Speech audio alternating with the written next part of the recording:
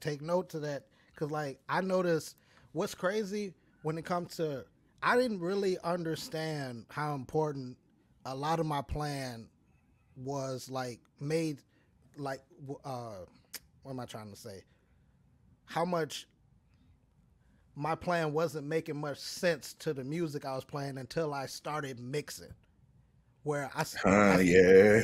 I started noticing that my hi-hat was open a little too long. Like it drives me crazy now. And it's just, Yes. But yeah, Yeah, that's man. One of the things, man, you make friends with an engineer, you know what I'm saying? They certainly get you, for one, they're gonna get you thinking about what you're doing as a drummer. As a drummer. And then you start mixing your own drums, you start cleaning your own drums up. You know, it's something about microphones, like they're the biggest truth tellers there are. They never lie.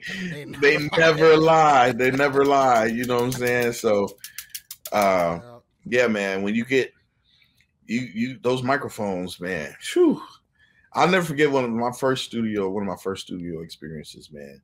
And thinking that I was good on drums, and then going in the studio and just feeling like I'm listening to how I'm like, oh my God, I was embarrassed. Like, I sound like a beginner, you know? And I was thinking like, man, I'm good. I should be here. You know, I'm in the studio and I'm like, man, wavering with the click, looseness, the stuff I'm hearing between the hi-hat and the snare drum, my ghost notes, my subdivisions on snares is uneven.